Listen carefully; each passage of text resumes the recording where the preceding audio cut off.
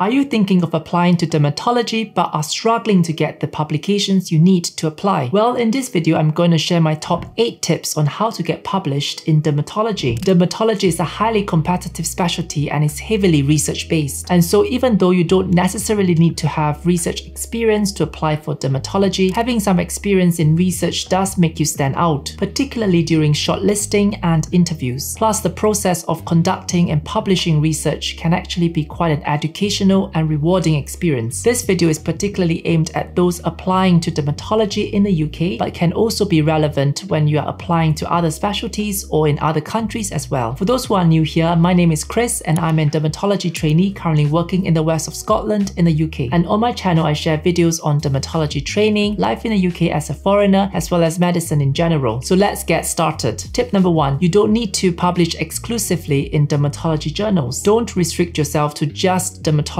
projects. Publishing is already challenging enough, and limiting yourself to only dermatology topics is even harder. Broaden your scope and look for projects related to dermatology or just medicine in general. Now, as long as you get yourself published, you will score points no matter what topic you publish in. The skills you gain from conducting the research, writing the paper, doing a literature search is actually transferable to dermatology interviews. For example, during my rotation in genitourinary medicine as a foundation year doctor, I wrote a case report of an HIV patient who developed a widespread rash secondary to his undiagnosed lymphoma. So keep an eye out for cases like this and think about how you can connect these cases to dermatology. Tip number 2, choose to publish in PubMed-cited journals. Publishing in PubMed-cited journals can actually give you more points because they are peer-reviewed and are relevant to medicine. Many of the dermatology journals are actually PubMed-cited, such as the UK journals like CED or BJD. They, however, can be quite competitive to publish in. An alternative way to look at journals is to consider journals of lower impact factor because they might be easier to publish in. For example, for my first few publications, I published in the BJD case reports, which have a low or no impact factor. Some journals have processing fees, and so it's something to bear in mind because they can be quite costly. Sometimes your institution might have already paid a membership fee, and so these processing charges are waived. Tip number 3, send cold emails and be persistent. So consultants and even registrars who are senior trainees sometimes have projects that they want to pursue but often lack the time. By sending out cold emails to various dermatology departments, you can offer to help by doing the groundwork and showing initiative. And by doing the groundwork, aka most of the work, you tend to become the first author as well. And the other thing is to attend dermatology conferences and courses because they offer the opportunity for you to network and collaborate in person, which is often more effective and easier than just emailing. Look out for people who publish frequently with MDs or PhDs because they often have projects that they need help with. Tip number 4, stand out by taking initiative. Now, another way of taking initiative is instead of waiting for people to offer you projects, think of ideas that you can do yourself. One way of doing this is to look at existing publications and presentations done in conferences and see if you can expand on these topics or adapt them according to your local context. And this kind of initiative makes you more noticeable and increases the chances of you getting a response. Tip number 5, start with case reports or case series because they are easier to write and are likely to be published. The other thing to bear in mind is that these cases can often be used as presentations in meetings and conferences, and so you can add additional points to your CV. Another option is to conduct simple reviews or critically appraised topics, also known as CAT, which is much smaller scale than a systematic review but is also of higher quality. Tip number 6, use the available resources out there, including AI tools. Speak to your local librarians if you don't know where to start, especially on literature searching, because they can help teach you how to do that, and sometimes they can even run searches for you. Additionally, think about tools like EndNote or RefWorks, which are citation managers, and they help automatically create references as you write your paper. You can also consider AI tools and softwares like Consensus and Trip, which are softwares that can help do literature searches for you. I have to say I don't trust them 100% because they do sometimes leave things out, and so I would still do a manual search as well. Another helpful tool that I sometimes use is ChatPDF, which is similar to ChatGPT, but it helps to interpret very difficult, complex articles. Tip number 7, understand what your journals are looking for. Each journal has a specific preference, and so it's worth knowing what their focus is before submitting your article. Some journals like CED focus on educational content, making it easier to publish interesting outstanding cases, whilst bigger journals like BJD or JAAD prioritize more significant research, so this would include clinical trials and systematic reviews. Another good tip is to email the editors beforehand to gauge their interest in the topic before you submit. And lastly, tip number 8, be patient and embrace rejection. If you have ever published before, it is a long, arduous process and rejection is very common. My first case report actually took 2 whole years and several rejections before it was actually published. So I would advise you to anticipate rejections and multiple revisions. However, there can be exceptions to this rule. For example, during the COVID-19 pandemic, I wrote a case report about a patient who had a COVID-19 related rash, and this was published almost immediately because it was a hot topic at that time. But this is actually quite few and far between, so remember to stay persistent and be patient. Just keep submitting your manuscript from one journal to another until you hit a jackpot. Thank you for watching this video. I hope this video is useful for anyone who is thinking of publishing, not just in dermatology but also in other specialties. If you wish to watch more videos about dermatology application, I have a few videos just specifically on interviews and shortlisting. If you enjoy watching this video, please like, comment and subscribe down below. See you next time. Bye!